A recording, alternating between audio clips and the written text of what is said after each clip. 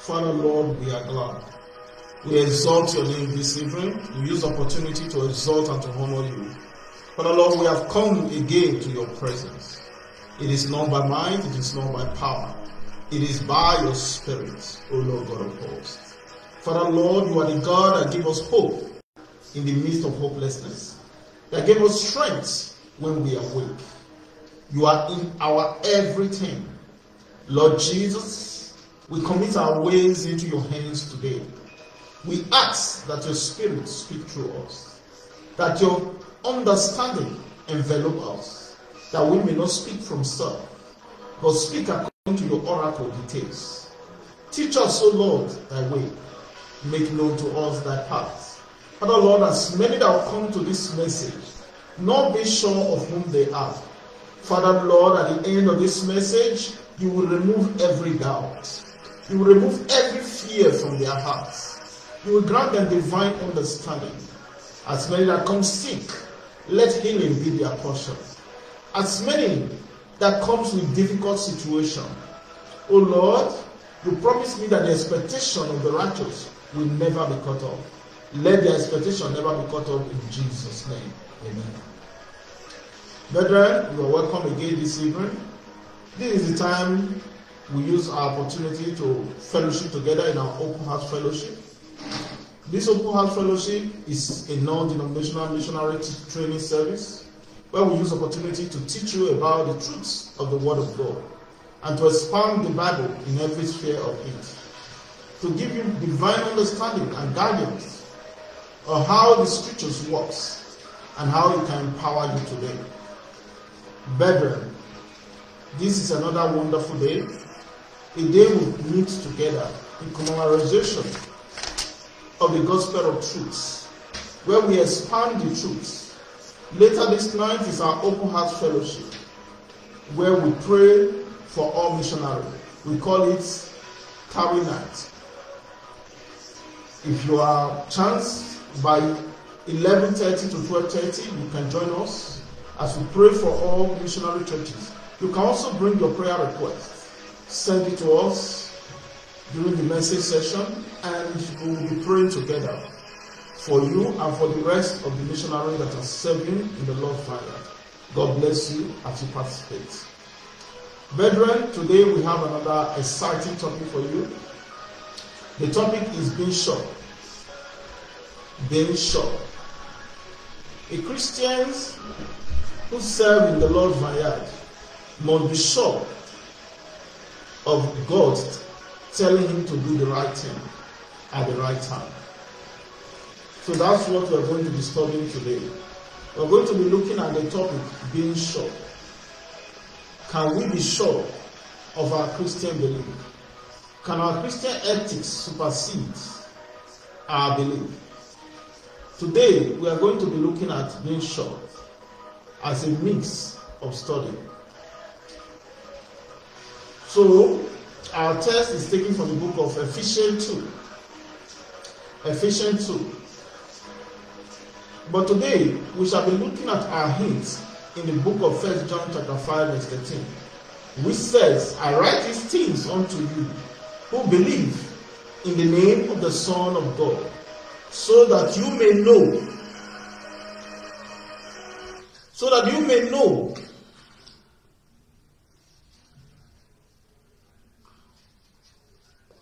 I repeat, I write these things unto you who believe in the name of the Son of God, so that you may know that you have eternal life. 1 John 5:13. That you may know you have eternal life. How sure are we? Do we wait to die so that we can canonized as saints before we are sure that we have eternal life? Or are we waiting to be confirmed that by somebody else that our Christianity is not questionable before we know we are saved? How does the just live? The just live by faith. Without faith, it is impossible to please God. If you come to God, you must first of all believe that God is God, and He is a rewarder of them that diligently seek Him. And that's what we are looking into today under the topic, being sure. If you call yourself a Christian, you must be sure that you are. You must know that you are, without anybody telling you that you are a Christian. Yes, it is true that your Christianity is only being asserted by people around you when they see Jesus' character in you. That is when your Christianity will be noticed. But if you are truly a Christian, you should know who you are. Like a young girl in the Bible who said, "Be of good cheer, sir, I believe in God. I know it shall be done unto me according to his word." Be of good cheer, I believe in God. Do you know you believe in God? Are you sure? Or you are among those who, when they are going to church, they wrap their Bible with a garment and hide it so that people will not say, "Are you also among the prophets?" Like the saying goes in Israel, "Is Saul also among the prophets?" Or your characteristic does not match your belief. When you are in the club, you are the highest fighter. And when you finish all the fight, people will do everything to restrain you. And they will begin to persuade you. Don't you say you are a Christian? If you are such a person, time has come for you to desist from such things.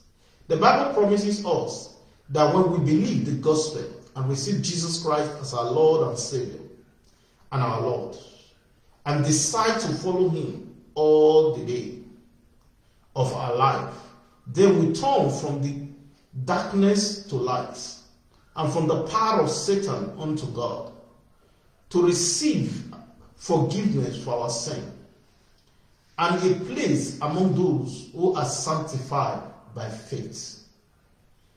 But how can we be sure? That is exactly what we are looking into today. How sure are we that this gift of God actually abides in our life? Ephesians 2:1 told us that you have he quickened who were dead in sin. As far as the world is concerned, we were unclean things, waiting the condemnation of God.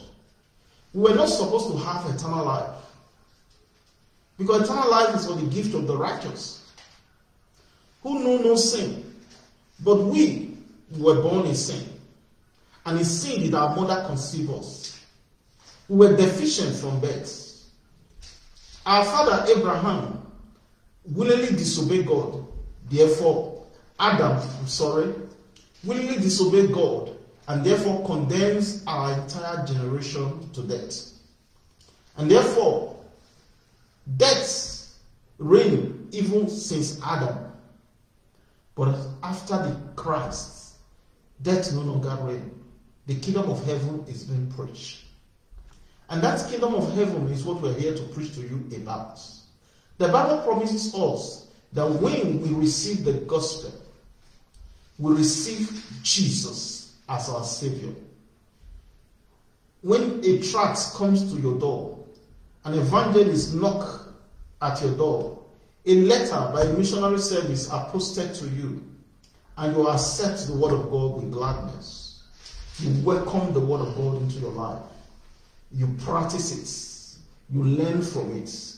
You follow the path. The Bible says, "He who look unto the law, the perfect law of liberty that set free, he is blessed if he continue."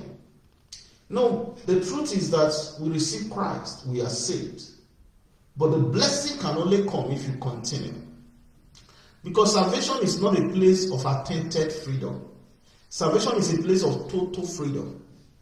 For you to be free, you have to make it up to your house. You cannot say to yourself, "I'm freed in the battlefield because the enemy that were pursuing me has been defeated." You might be surprised that one of the enemy that is wounded can still take up a gun and shoot at you. So is this life.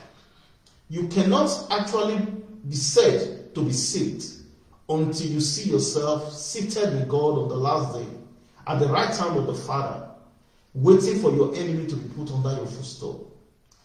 That is when your salvation is complete. Your salvation is not secure until you reach heaven. So that's why you must guide it jealously throughout your life. Christians must understand that salvation is fragile, just like a glass. It can be broken. It doesn't mean because you were once saved that throughout your life you are saved. No.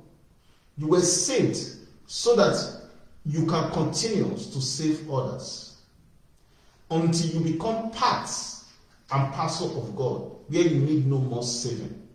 Some people say we are already saved when we accepted Christ. Yes. But something else you must understand. In the beginning, there was no death, because God never created death in the earth. There was no sickness. There was no affliction. There was no pain. There is no sorrow. Somebody said, but when we wake up the dead, yes, when you wake up the dead will die again. When you heal the sick, they will get sick again. But when you are said to be saved by God, is when God returns you back to the garden, where labors are taken away, where you no longer need to eat by the sweat of your head or by the labors of your hands, where sickness have no more dominions over you, where death can no longer reign over your mortal body. That is when you said to have been saved. What we have now is like a mirror of things to come. Raising the dead, healing the sick, casting out devils. All these are mirrors. But the perpetual one will only come when the Prince of Glory himself must have taken the kingdom. The Bible says he must sit at the right hand of God until all his enemy be put under his footstool. Then shall he himself be subject to the one that put all things under him. All things must need be put under him. And it says, when I ascend on high, there will I let captivity captive in the train. And the Bible makes us understand that the last enemy to be defeated on earth is death itself. And then when the saying comes to pass that says, O death, where is your sting? And grave, where is your victory? For the strength of death is sin, and for the strength of sin is the law. And God is making it clearer to us that today the Bible promises us that if we believe the gospel and receive Jesus as our Lord and Savior and our Lord, and decide to follow him all days of our lives, then we turn from darkness into light. Except there is a decision point with faith, we cannot be said to have been born again. To be born again means you must have removed the Adamic nature from you through baptism and been filled with the Holy Ghost. And now your commitment is to God. Just like the Bible said, he that is born of God cannot commit sin. Why can't he sin? It's not that there is no will to sin in him, because the seed of God, which is the Spirit of God, lives in him. And this point in your life, the Holy Spirit is indwelling. And this indwelling is what prepares you for the light that is to shine. And this light keeps you. The Spirit of God keeps you. That's why the Bible says, to him who is able to present us perfect. He is able to present us perfect. But many will argue, no man on earth is perfect. But God said he himself is able to present us perfect before the throne. You are not saved by yourself. The only reason why you decide to hear the voice of God and come to God right now is because the Father draweth you to himself. If the Father can draw you from the darkness and the shadow that cover your eyes, that make you blinded to his love, that make you blinded to his ways, that same Father is capable of preserving you from the beginning of your life to the end. Only if you believe in him. Because that's why the Bible makes us understand that the just shall live by faith. Because without faith, it is impossible to please God. God is too big to be put in a test tube, in some laboratory, to figure out from archaeology. No. God is bigger than that. That's why you, as a Christian, must not try to put God in a test tube in your life or limit him to a specific room or tent or place just to feel that you know better. No. You had he quickened who were dead to trespasses. In your past, you were dead to sin. Why? Because the God of this world covered your eyes. You felt sin is the only right way. Most of us see sins as enjoyment, as a place of commitment, as a place we can only grow. Some people will say God's own is too far. I have to get it faster. And the only way to get it faster is through sin. No. God is telling you today there is an alternative. There is an alternative to you trying to get it faster. Some will tell you, I have gone too far. I don't think at this point there is no turning back. God says, have you gone as far as Saul? Saul was a persecutor of the church. When the church gathered together, he goes to lead them into prison in Jerusalem. When Stephen was being sold, being stoned to death, Saul was there. And the garment of those that stoned Stephen were laid at his footstool. He was consenting to his death. But when on his way to go and slaughter the Christians in Damascus, the Lord met him. And the Lord said, it is hard for you to kick against a gout. And when Saul met with the Lord, Saul became one of the prolific teachers of the scriptures. After he has lost the right way.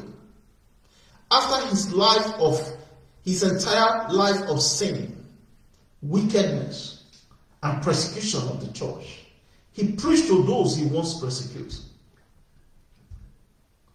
and set forth a more excellent way. And nor was he limited in any way. He was accepted as an apostle of the Lord Jesus Christ, even though he once persecuted the same Jesus Christ.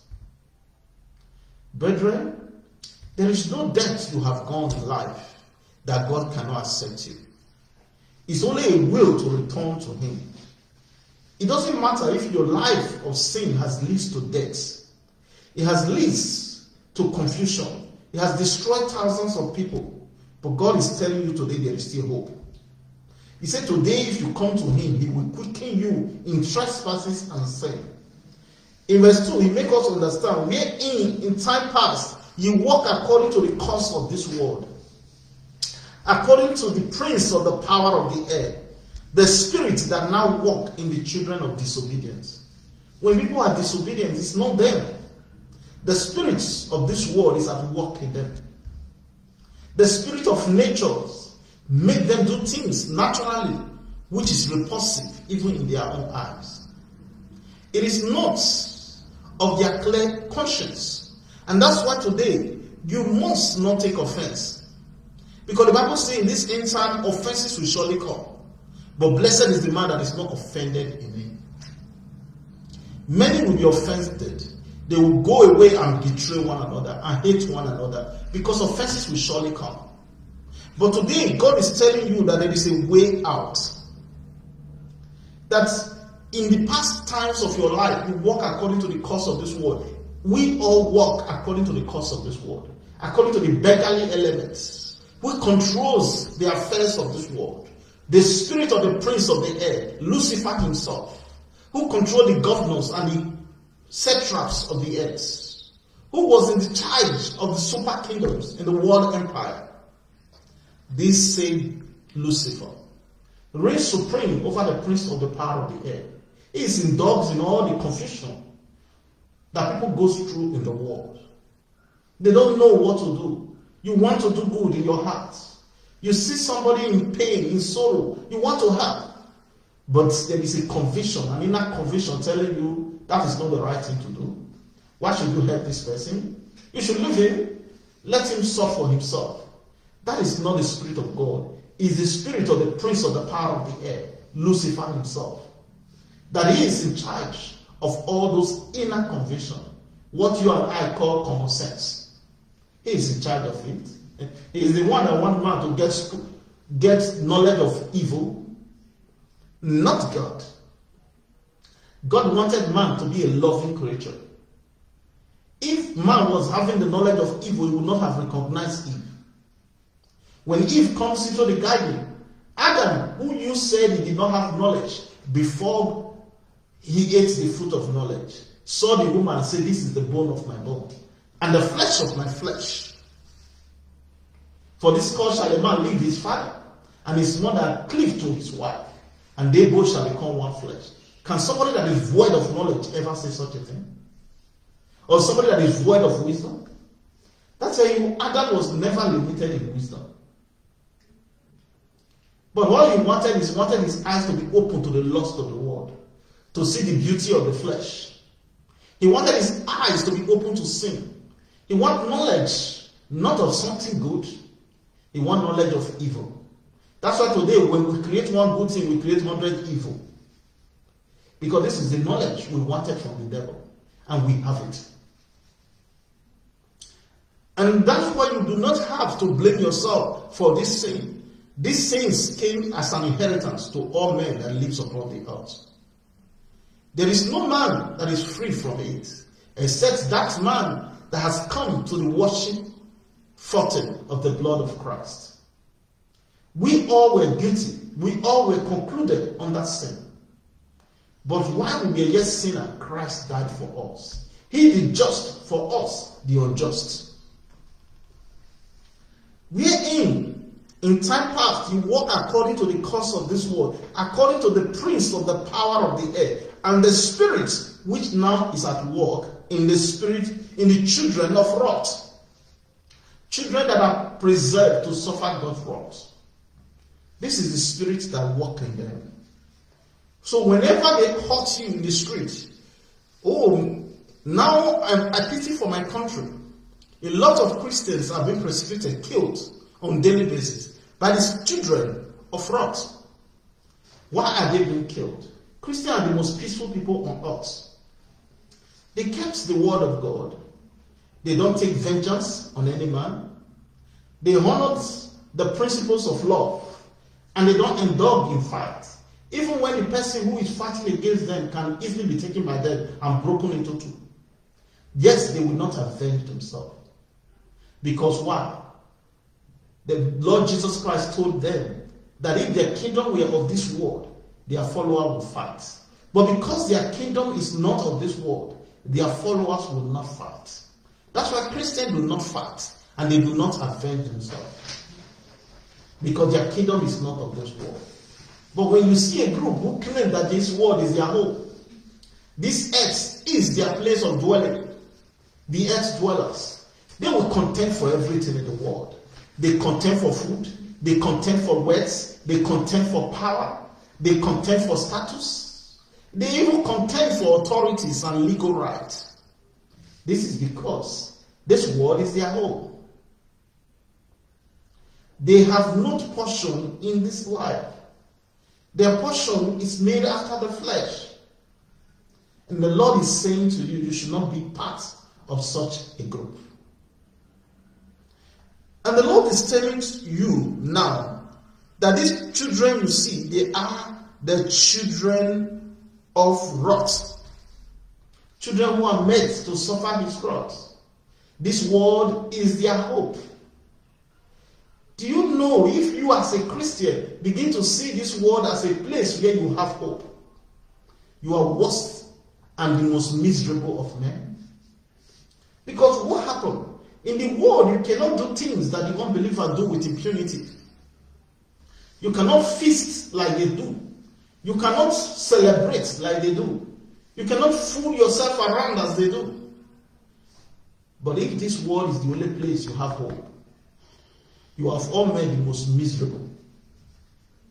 But we have another home, which is heavenly.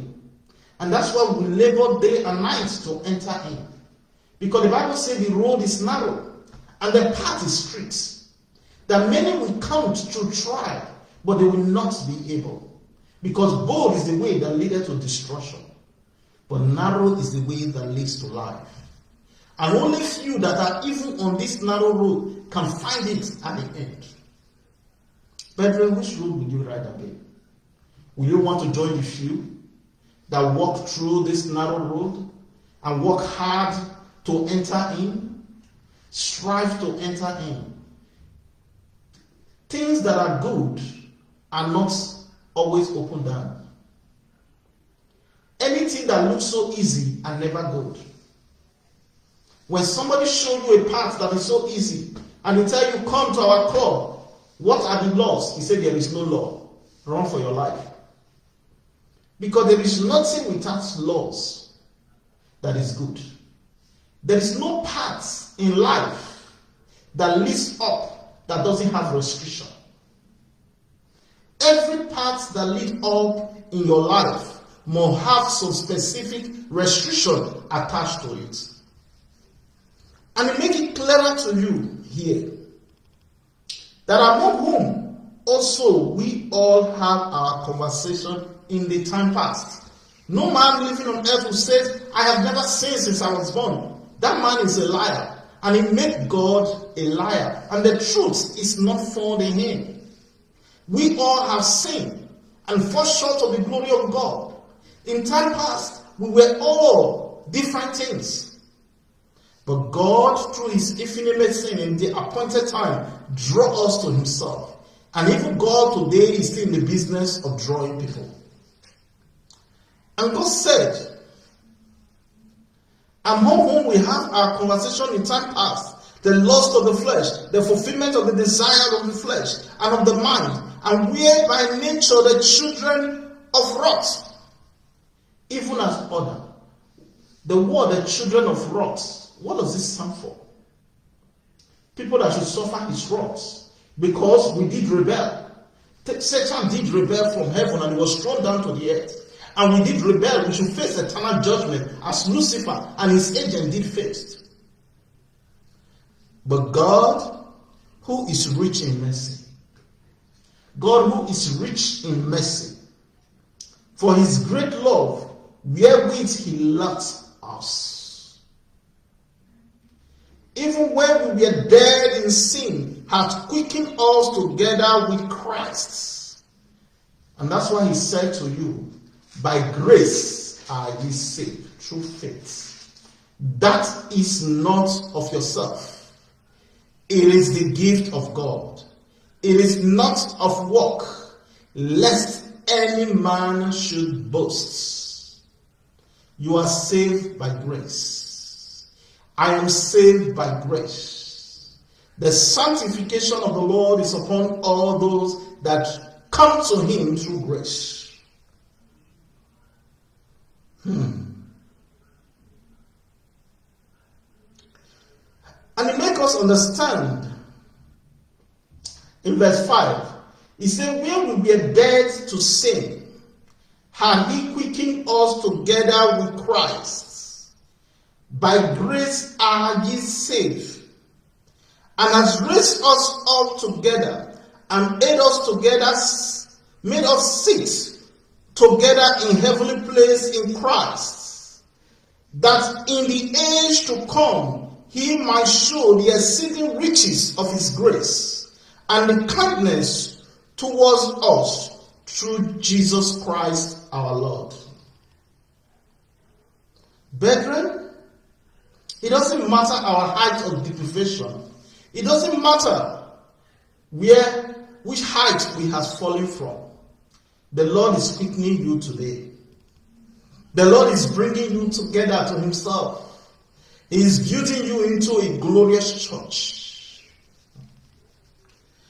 And it says in verse 9, not of work, lest any man should boast. You were not saved because you have done something good for God. You were not saved because you yourself, you are a holy son of God, who is perfect in love, perfect in glory, perfect in beauty. No, none of this character qualifies any of us. For we were saved by the grace of God. The Bible told us in John 3:16, he said, for God so loved us, the world, that he gave his only begotten Son. But whosoever have confidence in him and believe through faith, he will not perish, but that the blessing of God will abide upon him.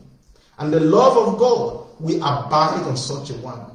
And that's why he said, by grace are ye saved through faith. That is not of yourself. It is the gift. And this gift comes from God. This gift does not come from science. This gift does not come from those who want to inherit the world. This gift comes from God. You were saved by grace. And that gift comes from God. And the Bible makes us understand in verse 10, he says, we were his workmanship, created in Christ Jesus, unto good work, which has become ordained that we should walk in them. You were saved by grace. Hold on to it, knowing fully well that no one strives for mystery or mastery is not crowned except he strive lawfully. If you don't strive lawfully, you will not be crowned. How can we be sure? Life as a believer means walking by faith, not by sight. So, can we ever know for sure that God has indeed rescued us from the dominions of darkness and brought us into the kingdom of the Son he loves? How can we have a fullness of faith in God which leaves no doubt? In 2 Corinthians chapter 5 verse 7, let us read. 2 Corinthians chapter 5 verse 7. What does it say? He said, we walk by faith and not by sight. We walk by faith and not by sight. Colossians 1 verse 13. Colossians 1 verse 13. What does it say to us? Colossians 1 verse 13. And it said, who hath delivered us from the power of darkness and hath translated us into the kingdom of his dear Son. He has delivered us from the power of darkness and has translated us into the kingdom of his dear Son. Now, Hebrew. The book of Hebrew, chapter 10, verse 22. Hebrew 10, verse 22. What does it say? Let us draw nigh with a true heart, in full assurance of faith, having our hearts sprinkled from an evil conscience, and our body washed with what? Pure water. Let us hold fast the profession of our faith without wavering, for he is faithful that promised. If God is faithful that has promised, I judge him faithful who will bring it to pass. To God be the glory. Great things he has taught us, and greater things he will do in our life. Brethren, let's be wise. There is no foolishness in God. It is only a fool that says in his heart, there is no God. God is not a man that he should lie. In Numbers chapter 23, verse 19. Number, let's read Number. Number 23, verse 19. What does he say? He said, God is not a man that he should lie. Neither is God the Son of Man that he should repent. Had he said, shall he not do it? Or then had he spoken, shall he not make it good? Behold, I have received a commandment to bless, and I have blessed. I cannot reverse it. That is God speaking to you. He is just trying to make you understand that the answer lies in believing what God says in His Word. The answer lies in believing what God says in His Word. Because He made it clear to you that He is not a man that He should lie. He is not the Son of Man that He can repent. That settles it forever. Because God can never change His mind. It doesn't matter. Man may change, government may change, society may change, social system may change, but God does not change. He is the same yesterday, today, and forever. The highest number of days of a man's terms on earth is just about 120 years if he lives too long. But what about God? He lives forever. Because He inhabits eternity. 120 years is a drop in a bucket. You cannot count His number of days or years, and you cannot force Him to resign. There is nothing you do on earth that will limit God's ability. Psalm 91, verse 16. Let's read Psalm 91, verse 16. Psalm 91, verse 16. What did God say? With long life will I satisfy Him and show Him my salvation. Job was afflicted. He lost all he has, including his 7 sons. But you know what happened?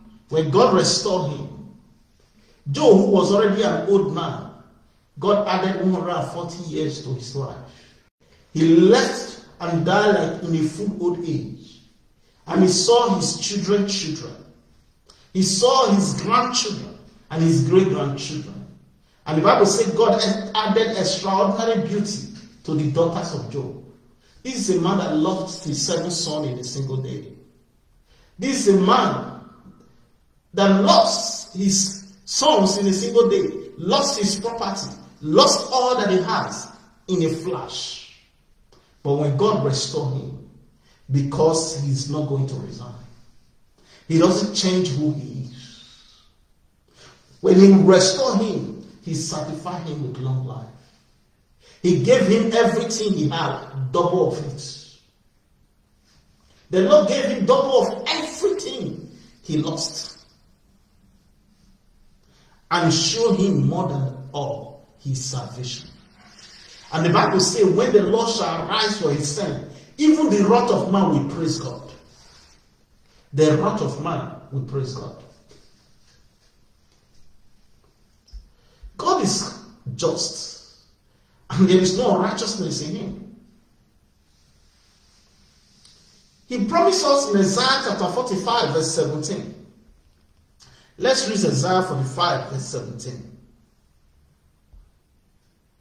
Isaiah 45, verse 17. The book of Isaiah.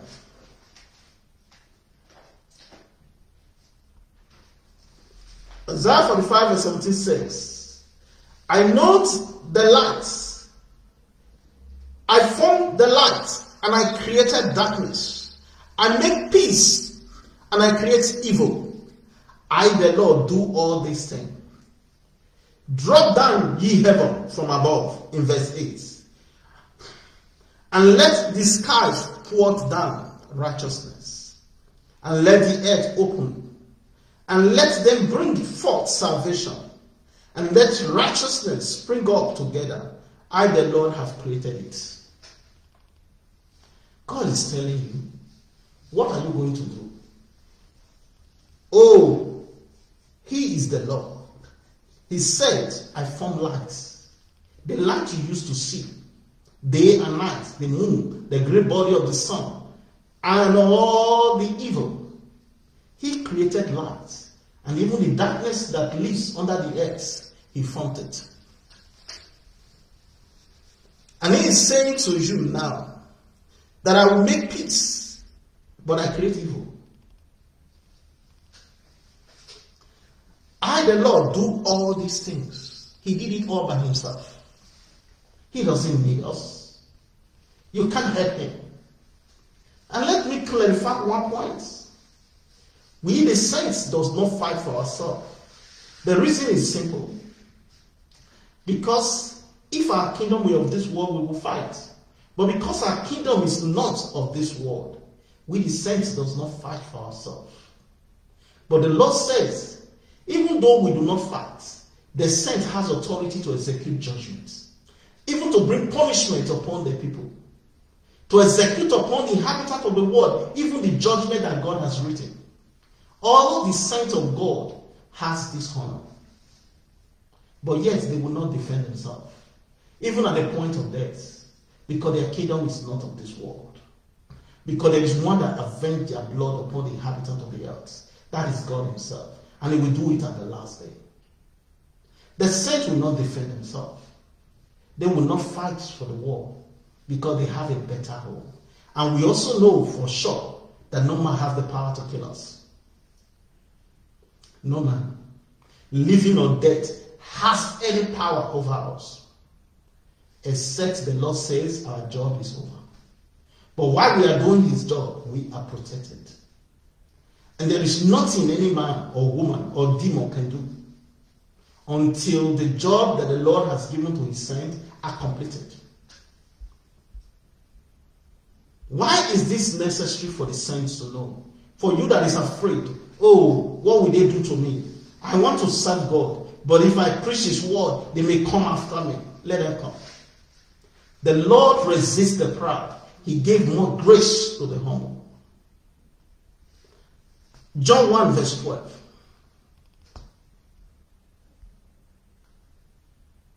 John 1 verse 12. What does he say? He said, but as many as receive him, to them he gave what? Powers. What? People are running to all corners of the earth, even sacrificing innocent children, all because they what? They want power. Power is all they are looking for. Does the word actually have power? Can the devil give you what he does not have? No. The devil has no power to give you. The Lord says, but as many as receive him, if you want power, just receive God into your life. To you, he will give power to become the sons of God. Even to you that believe in his name, Jesus Christ, you will have uncontrollable power. Power that writes the universe. Power that writes the world. He is the only one that is the source of knowledge and power. The Bible says the fear of God is the beginning of wisdom. The knowledge of God is understanding itself. The knowledge of God is understanding itself. So what are you looking for in the world? Can the thief give you security? No. When the thief says, I'm going to make you rich, just believe he's going to steal from another man to give to you. The thief cannot give you anything. And the man whom you put your trust in is a thief. He comes to steal young children's life, to steal your blessing, to steal your destination in life, and above all, to steal your souls away. He is a thief, a liar, and a robber.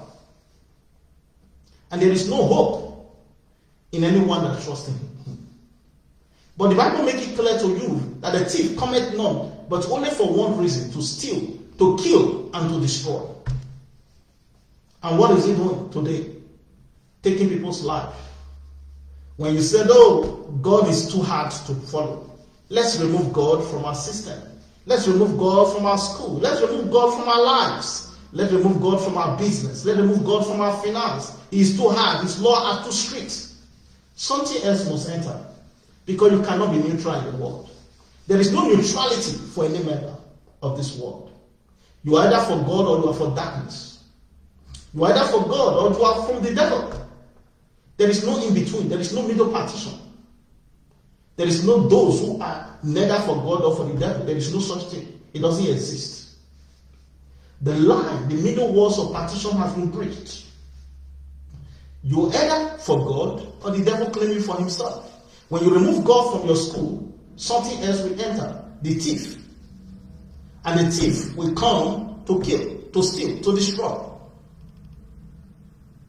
Steal your life, steal your children, destroy your properties, damage your reputation. All these things are the work of the thief. The Lord has come today to bring life into that situation and to give you the life in abundance. Are you ready to receive that life into your soul so that the thief will no longer have dominion over you? The thief is busy. He covered his face under the cover of darkness because he cannot open his face. If any man doeth what is right, he hide not his face. He hide not from the light. He wants to do it in the day so that the light of God might shine. Are there not 12 hours in the days? If any man walk in the day, he does not stumble because he received the light of this world. But if any man walk in the light, yet he stumbled because there is no light in him. Romans 8, verse 15.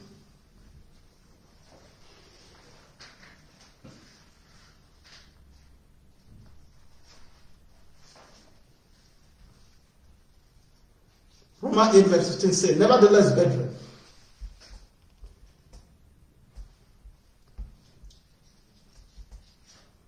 Romans 8, verse 15. It says, nevertheless, brethren, I have written the more boldly unto you in some sort, as putting you in mind, because of the grace that is given unto me of God, that I should be the minister of Jesus Christ to the Gentile, ministering the gospel of God, that the offering up of the Gentile might be acceptable, being sanctified by the Holy Ghost. And I have therefore whereof I may glory, through Jesus Christ, in whose things which pertain to God. So if any man must glory in the earth, let's glorify himself in the Lord. Jesus is not against any man coming after him. If any man come after him, he should deny himself, pick up his cross, follow his footsteps. You want to be a prophet, you want to be a bishop, you want to be anything, God is not against it. Deny yourself, deny your emotion, deny your belief, deny everything about yourself, pick up your cross, follow him. Accept him, he will accept you. Cling to him, he will receive you. He will be a father to you, and you shall be his son. God is not mocked concerning his promise. Because whatever a man sows, he will surely reap. God made it clear to us. And he said, it is written by Jesus' best friend, John, who is often the apostle of love. And he was inspired by God to write a letter specifically answer the question of how we can know for sure that God has come into our lives and is at work in us. John says, I write on these things to you who believe in the name of the Son of God, so that you may know you have what? Eternal life. What do you have? Eternal life. If you believe in the name of God, what do you have? Eternal life. But how can we know we are children of God? Why? Because we can point to new things that are happening inside us, around us, that never used to happen in the past. That's God's work. Even though we fall or even fall some days, nevertheless, God works starts in us, and he will see us through to completion. John make it clear to us In 1 John chapter 1 verse 2. 1 John chapter 1 verse 2. Let's go to the book of 1 John chapter 1 verse 2. He says unto us, 1 John chapter 3. 1 John chapter 3 verse 2. He said, Beloved, now are we the sons of God. It does not yet appear what we shall be, but we know that when he shall appear, we shall be like him, for we shall see him as he is. We shall see him as he is. Today, it does not appear what we shall look like when he shall appear. But we know when he appears, we will be like him. Because we will see Christ as Christ is, and we will look exactly like him. 5 verse 19, what does he say to us? He said, and we know that we are of God. The whole world lies in wickedness. And in verse 20, and we know that the sons of God is come, and has given us an understanding, that we may know him that is true. And we are in him that is true. And even in his Son, Jesus Christ, that is true God and eternal life. In verse 21, little children, keep yourself from idol. Keep yourself from earthly things, things that entice the eyes. Keep yourself from idol. God is warning you. Idols does not need to be a molded molten image keep in one corner for you to worship. It can be said, don't include that. It can be said, it can be false doctrine, false religions. All these are idolatry. God is warning us, keep yourself from it.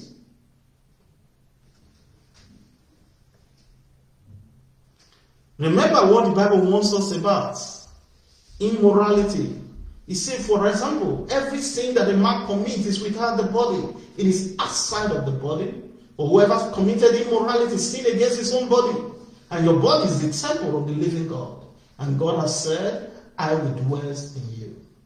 And I will be your God, and you shall be my son's or daughter. Will you not take the temple of God and make it one with the temple of an idol? Are you not going to take the body of Christ and join it together with the body of a harlot? Anybody that join himself with the body of a harlot, become one with the harlot. And God is asking you, shall you not take me and make me one with the devil?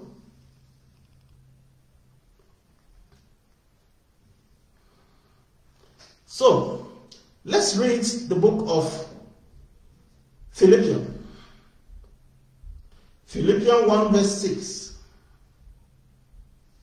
Philippians 1 verse 6. Say, being confident of this very thing, that which hath begun a good work in you, will perform it until the day of Christ. God has already started working inside you. If you are listening to this message. And the Bible said, he that starts those work is able to complete it. If you only come to Christ.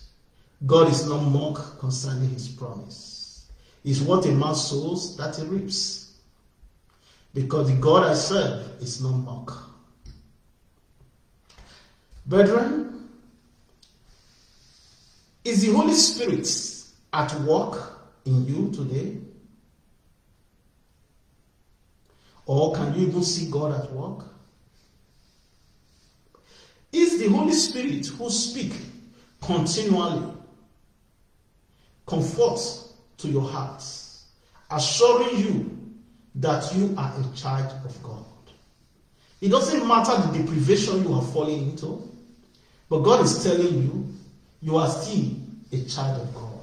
God loves you. He wants to bring you to himself. He wants to wash you with clean water. He wants to purify you. He wants to sanctify you. With his help, you are already calling God Father. 1 John chapter 3. 1 John chapter 3. 1 John chapter 3, verse 24. 1 John 3:24. What does it say? He said, "He that keepeth his commandments dwelleth in him, and in him he is in him. And whereby we know that he abideth in us, by the Spirit which he hath given us." How do we know that God lives in us? Because we keep his commandments. Because it is impossible for we to keep his commandments. And what is the commandments that God gave to us? God gave us in the laws of Moses 10 commandments, but Christ gave us one. And what is it? Thou shalt love thy neighbor as thyself.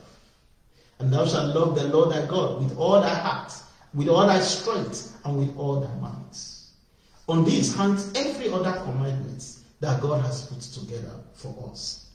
But if we keep his commandment, and his commandments are not grievous,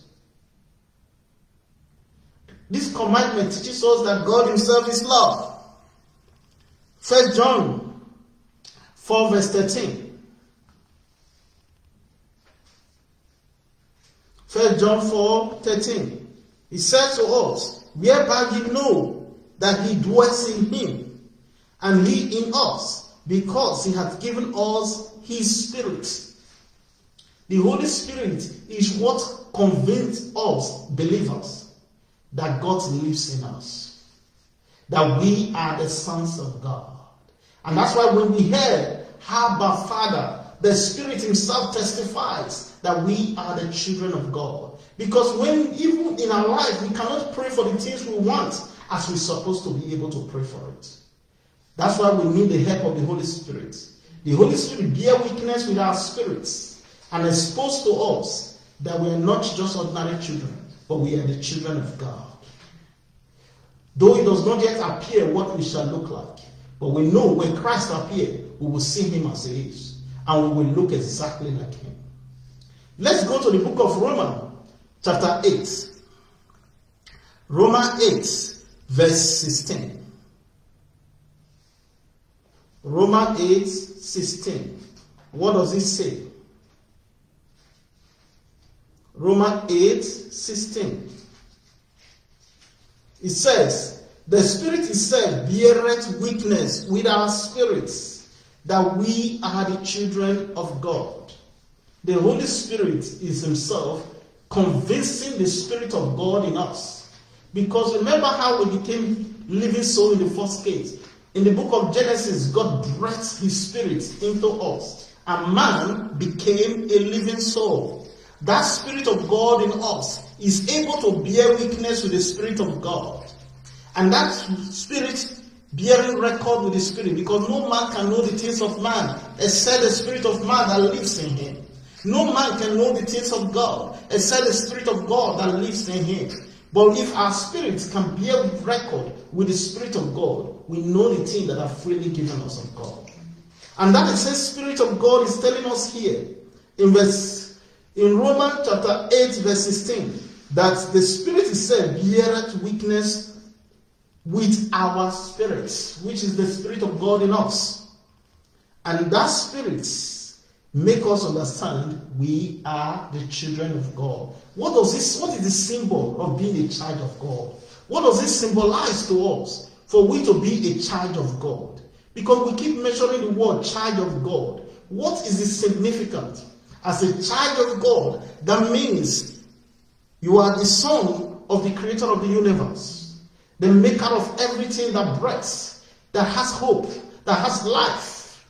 You are a son of the immortal being, who alone laid the foundation of the earth, the Father of light, in whose hand there is no shadow of turning. The Lord God of hosts, the Lord that is mighty in battle, the Lord who laid the foundation of everything in the universe. You are the Son. What manner of man are you supposed to be? Because Christians who don't understand the authority, they get trampled by the devil. What authority do you think you will know if you know you are the child of God? Being sure means knowing your rights. I know who I am. Do you know who you are? Do you know who you are? Do you know your identity? Do you know that God has given you a distinct identity? Oh, that's why you as a child of God should be proud of your identity. Be proud of what God has given you.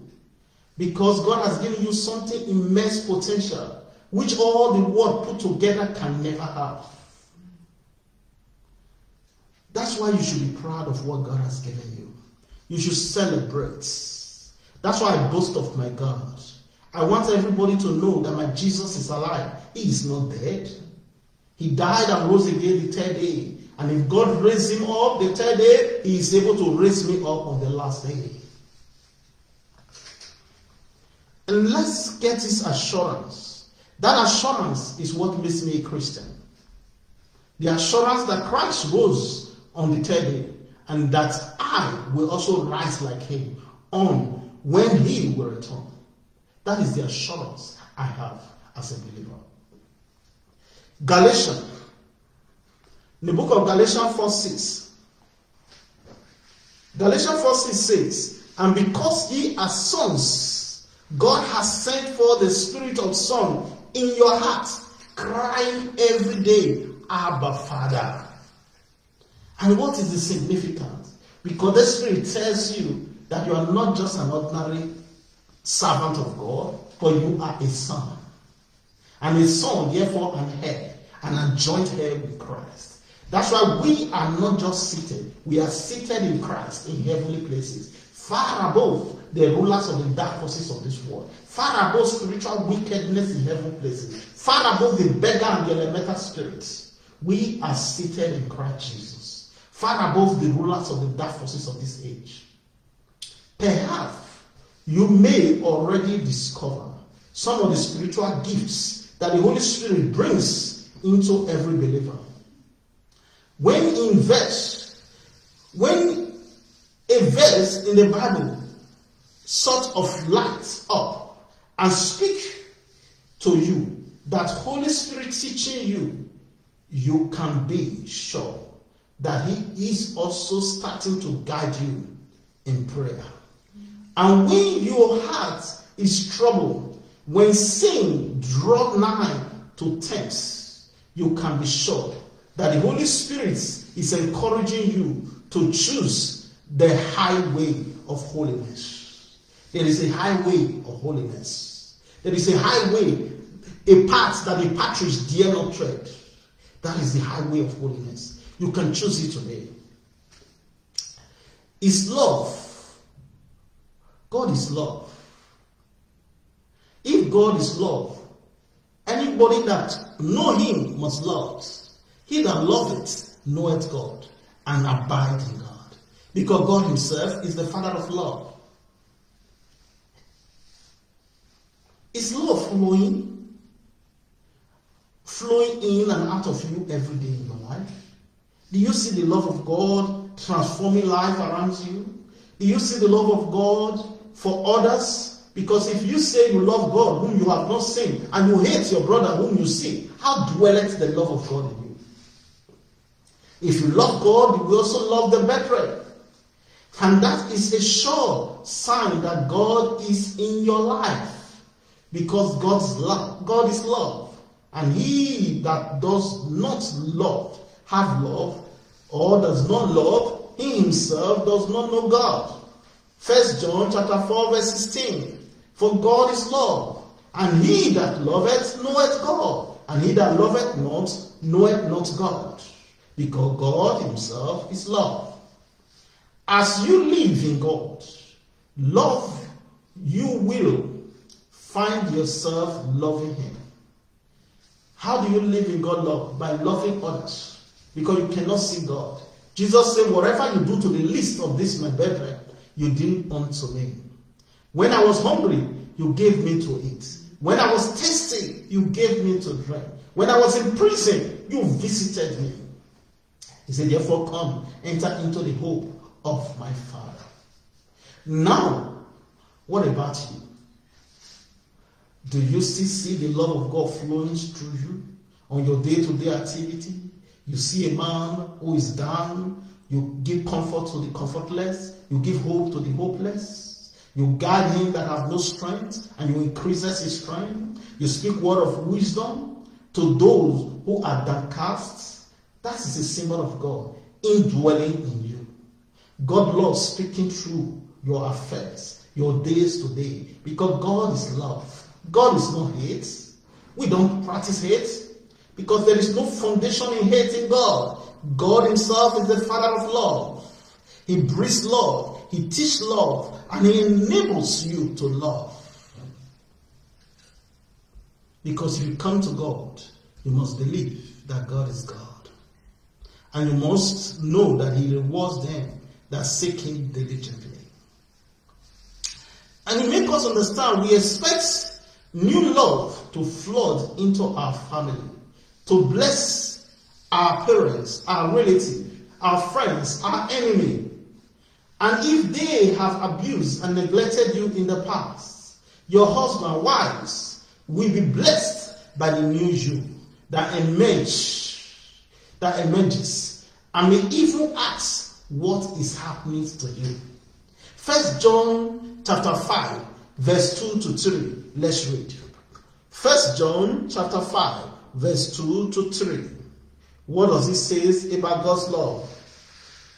1 John chapter 5, verse 2 to 3. He said, by this we know that we love the children of God, when we love God and keep his commandments. How can you say you love God and you don't keep his commandments? If you love God, you will keep his commandments. For this is the love of God, that we keep his commandments, and his commandments are not grievous. God is not telling you to do the impossible. All the commandment of God is telling you not to hurt your neighbor, to treat your neighbor as if they were your own body, to love others, even as God himself has loved you. That's all God love teaches. God's commandments are not selfish. They didn't force you to do things that are contrary to laws. He never asks you for sacrifice or for bread. All he asks of you is do not harm your brothers. Do not harm your sister. Do to others what you want others to do to you. That is the laws and the prophets. If you don't want people to attack you, don't attack others. If you don't want people to mock at you, don't mock at others. If you don't want people to threaten you, don't threaten others. Do to people what you want them to do to you. This is what the laws and the prophet is saying to you. Are you loving God's people? Before you thought God's people were strange or even worse, now you find a new love for your brothers and sisters growing in your hearts, and you prefer to be with them. Maybe are wondering what you can do practically to help less fortunate brothers. This is God's love at work. This is God's love showing his signs in your life. And God is saying to you, are you saying no to sin? Before sin grips you and you follow whatever it leads, whatever its command may be, and you have those cheering you on, and they say to you, follow his demand, and it did, and you followed. Now you say, no longer will I accept the tree of life. No longer will I follow the path of deprivation and death. No longer will I walk in the path that leads only to destruction. God is saying to you, you have just chosen the right way. You have just chosen the right way. And you says, I choose God's way. And God's way or no other way. Everyone falls now then, but you will find easy victory over all bad thoughts, over bad habits, over bad language. God is the way. Oh, medical may not be able to treat some psychological issue, but God has the solution. If God has the technology to create us, he has the technology to fix us. It doesn't matter what we're going through. God is saying, I should tell you tonight that he has the technology to fix you. Oh, you may hate your life right now. You want to even think of taking it away. But God said, don't waste that life. You don't know how hard it takes me to create it. I can fix it. God can fix your life. God can fix your solution. God never hated anybody, no matter how dirty you think you are in the eyes of people. But God looks at you and he sees a beloved child of God. He sees you as a symbol of his love, as a symbol of joy. And he says, if you come to me today with all your labor and are heavily laden, day and night you are struggling. How do I take joy away from people? How do I take blessing away from people? These are part of labor. You labor day and night to avoid other people from growing. But God is saying, come to me. Come to me, you that have labored. I have labored so hard trying to do that which is evil. But God is saying, come, I will give you rest. He said, come and lean on me. Learn from me, my yoke is easy. My burden is light. Come today. God is promising you rest. There is rest for God people. There is rest for those that come to him. Oh, the rest may not live on the surface of the world as you think it is. But like death is not the end. Some people say, after all my wicked ways, if I die, it is finished. But that's not true. Death is only the beginning of your journey. Death is not the end. Every man will give account of his deed. The Bible says, every man will give account to him that is ready to judge the living and the dead. The living and the dead will be judged. But God is saying to you, I called you in love. I formed you in love. I purify you in love. And I sanctify you even in love. Come to me. Come, and I will end all your labor. Are you ready to end your labor today? Or you prefer your labor life? Or you prefer your sinful and dispirited? There is no joy in sin. All that is in sin is compromise.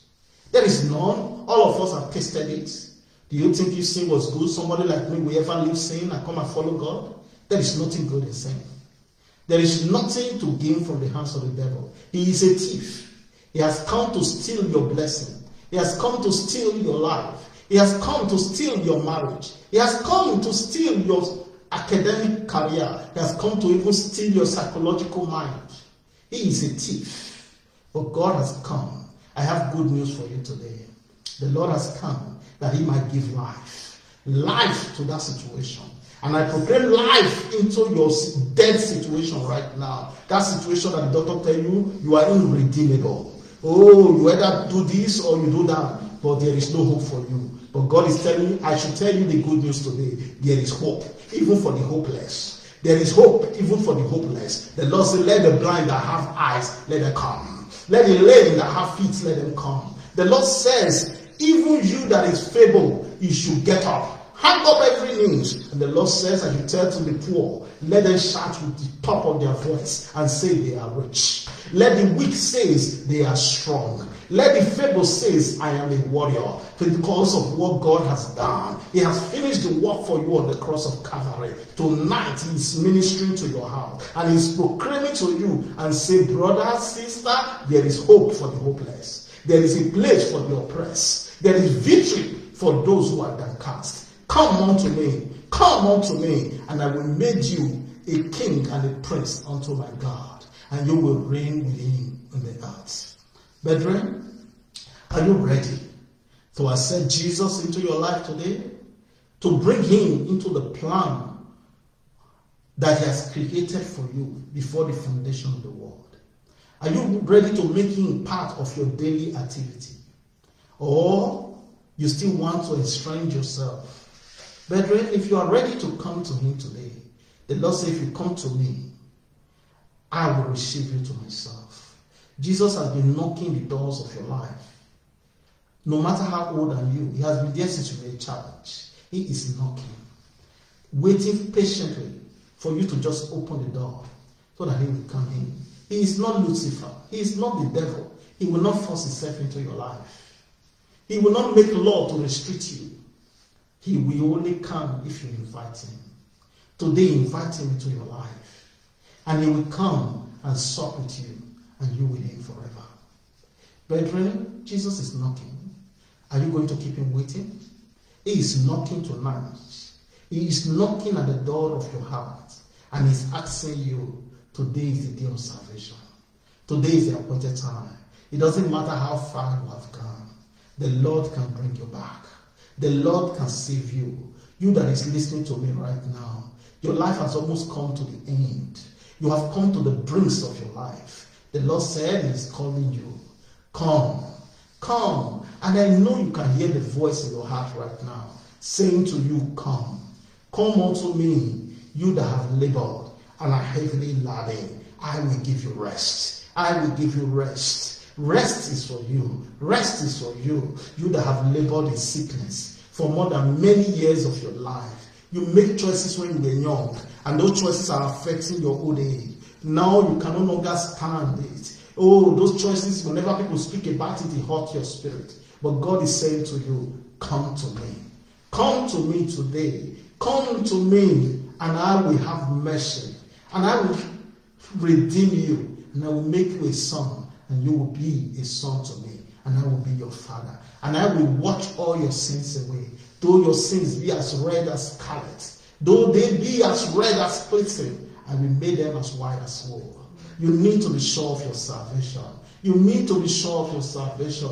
You don't know what days may break tomorrow. You must be faithful to God today, because the days are evil. You don't know what day will break tomorrow. You don't even know how long you have in your life. Your life is just a vapor before God. Today is the day of salvation. Tomorrow might be too late. Brethren, this is the time for you to give your life. Give it to Christ, and He will take care of you. And He will be a father to you, and you shall be His son. Everyone that fall now and then, but God said you will always find increasing victory over bad thoughts and bad habits, bad language, if you can only come. If you can only come, if any man hear His voice, harden not your heart, as in the days of provocation, when your father provoked him in the wilderness, he was wrought 40 years with that nation.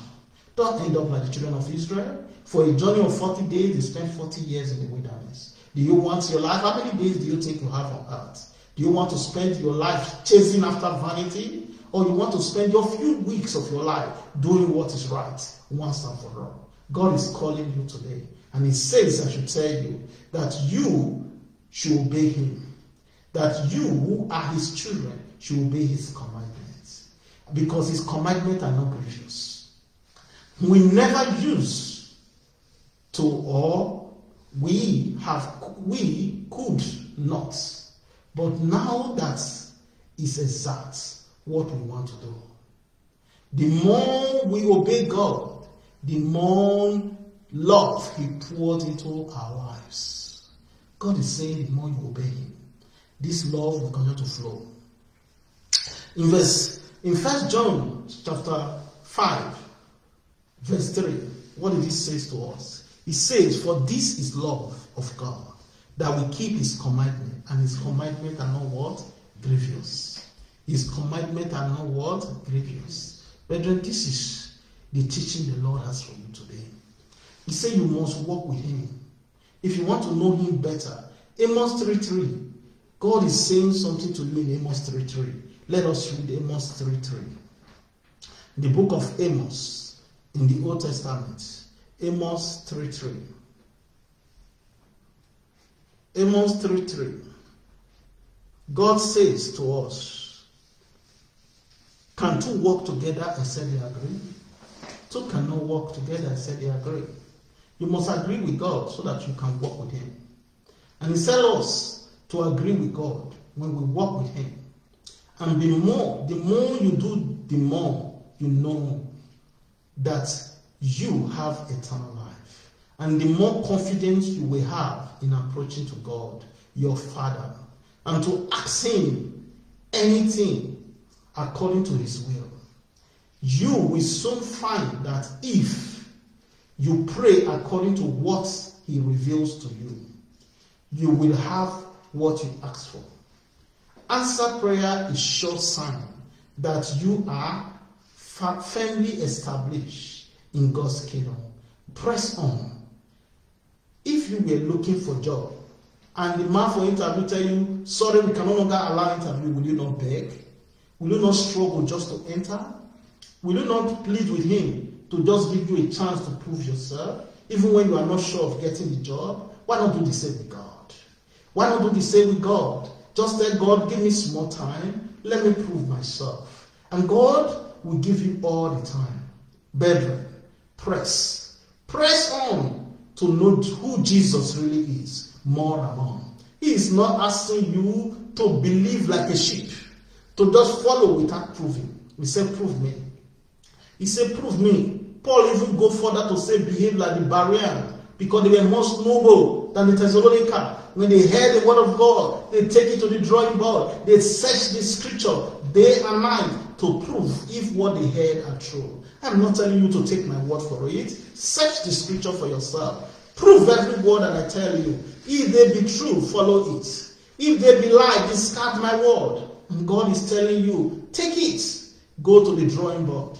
Go and search the scripture. Search. If there is any error you find in this word, write to me. God is telling you, these are the word of God. Repent, believe the scriptures. If you come to him, the Lord is able to do exceedingly above what you can think, ask, or even imagine, according to the power that worketh in us. Do you believe in God? My God can supply all of your needs, not some of it. The journey of faith is not the journey of we. It's not the journey of people must follow me. The journey is I.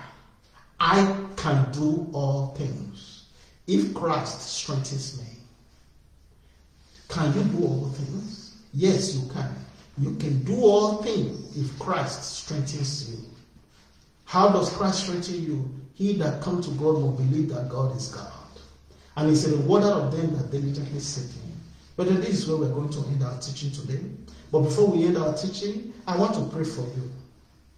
I want you to understand that the just shall live by faith. How shall the just live? By faith. That is how the just shall live. If you come to God, you must believe that God is God. And he reward them that diligently seek him. If you say you love God, you must love your brothers also. Because God is love. In him there is no hatred. There is no man that once hated his body. But what does he do? He bathes it with water. He kneads it. He flushes it. Do to others what you want others to do to you. This is the laws and the prophets. On these hangs all the doctrine of God. God said, a new commandment I gave unto you, that you should love your neighbor as you love yourself. This is the new commandment. And this is commandment, though it is not new, it's an old commandment you have from the beginning. Every other laws in the scriptures hang on it. The prophet teaches, do to others what you want others to do to you. This is all. You don't want people to abuse you, destroy your children, do all sorts of things. Don't do it to other people's children. Don't try it, because God is the avenger of all such. The poor may not have a defense in the world, but they have a greater judge. Every authority in the world is subjected to the higher, and the highest of all authority is God himself. He will judge. He is ready to judge. Death is not an escape route. Even if you die, he will wake you up and judge you. God is telling you that at the end of the world, even the sea will bring the dead that are in them.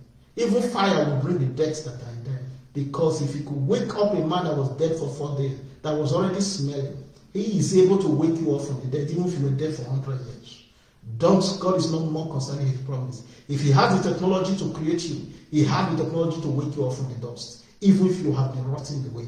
God is saying to you today, do not think that suicide is an escape route. Suicide is not an escape route for your sin. Repentance is the only gift that qualifies a man for salvation.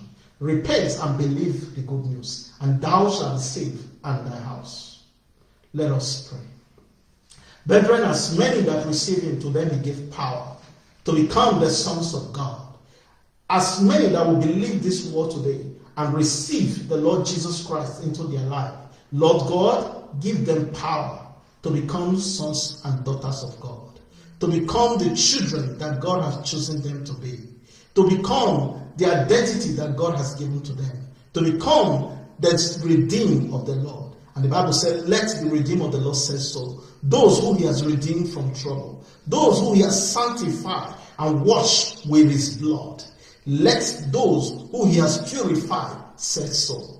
The Lord said, come unto me, all ye that labor and are heavily laden, I will give you rest. Lord, there is rest for God people. There is rest for God people. Father, Lord, today I proclaim your rest upon the disheartened. I proclaim your rest upon the poor. I proclaim your rest upon those who are confused in life, the suicidal. I proclaim your rest upon those who are in dire situation, in financial needs. They don't know what to do with their life. Their life, to them, according to them, has come to an end. But God says there is hope for the hopeless. There is joy for the unjoyed. Oh God, thank you, because the Spirit of the Lord is upon me. Because he has anointed me to proclaim good tidings to the meek, to proclaim liberty to those who are captive. Right now I proclaim the liberty of the Lord upon you. Be free from all your captivity. Be free from infirmities. Be free from sickness. Be free from affliction. Be free from disease. Be free from identity crisis. Be free by the authority in the blood of Jesus. For in Jesus' name we pray. Amen. Brethren, you are welcome. This is where we end this open house fellowship. My name is Missionary Collins, and I invite you to join us next Tuesday by 7 p.m. local time. And God bless you as you participate. We are from CGF Open House Fellowship. If you want to set up one in your areas, or you want to have a place where you gather your team together in order to fellowship, you can contact us. Our emails, our website is there. You can fill out a form, contact us, and God bless you, and we'll see how to be able to get back to you and help you set it up and be able to give you a guidance on what you need to do to set it up in your area. And if you have just accepted Christ into your life as a result of this message, contact us, and we will be glad to hear from you. And we'll also send you salvation guide. This is a guide that will convince you about all the things we are teaching you, that they came from the scriptures, and things you ought to know as a believer that will keep your faith strong and prepare you to be able to save others. God bless you as you participate. Brethren, if you are with us tonight, later we still have another online service where we call Tarry Night, where we pray for all Christians and missionaries around the world that are facing persecution, that are going through terrible things, to bring the gospel to every believer. Brethren, this is the night we tarry as believers. Because the Bible said Jesus in the daytime ministers in the temple, and in the night he goes to the Mount of Olives to pray. So that's what we do. We tarry this night. Every last Tuesday of every month is our tarry night. We just tarry for God for only 1 hour.